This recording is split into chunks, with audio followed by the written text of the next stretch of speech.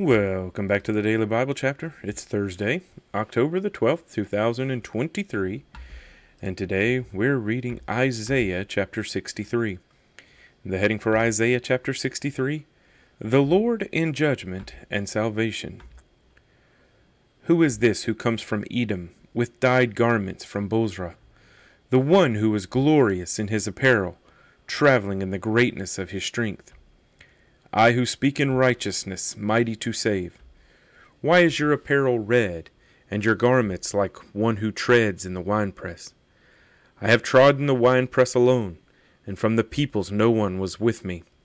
For I have trodden them in my anger, and trampled them in my fury. Their blood is sprinkled upon my garments, and I have stained all my robes. For the day of vengeance is in my heart, and the year of my redeemed has come. I looked, but there was no one to help, and I wondered that there was no one to uphold. Therefore my own arm brought salvation for me, and my own fury it sustained me. I have trodden down the peoples in my anger, made them drunk in my fury, and brought down their strength to the earth.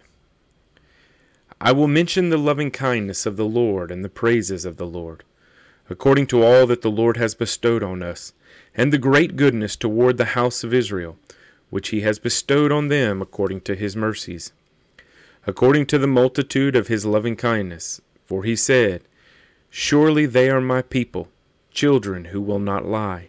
So he became their Savior.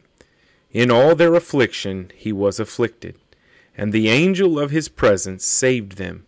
In his love and in his pity he redeemed them, and he bore them and carried them all the days of old.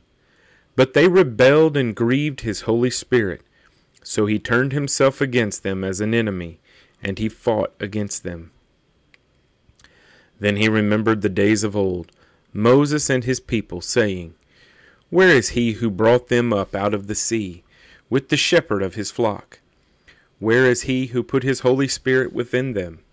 Who led them by the right hand of Moses with his glorious arm, dividing the water before them, to make for himself an everlasting name? Who led them through the deep, as a horse in the wilderness, that they might not stumble? As a beast goes down into the valley, and the Spirit of the Lord causes him to rest, so you lead your people to make yourself a glorious name. Look down from heaven, and see from your habitation, holy and glorious. Where are your zeal and your strength, the yearning of your heart and your mercies toward me? Are they restrained? Doubtless you are our Father, though Abraham was ignorant of us, and Israel does not acknowledge us. You, O Lord, are our Father. Our Redeemer from everlasting is your name. O Lord, why have you made us stray from your ways, and hardened our heart from your fear? Return for your servant's sake, the tribes of your inheritance. Your holy people have possessed it but a little while. Our adversaries have trodden down your sanctuary.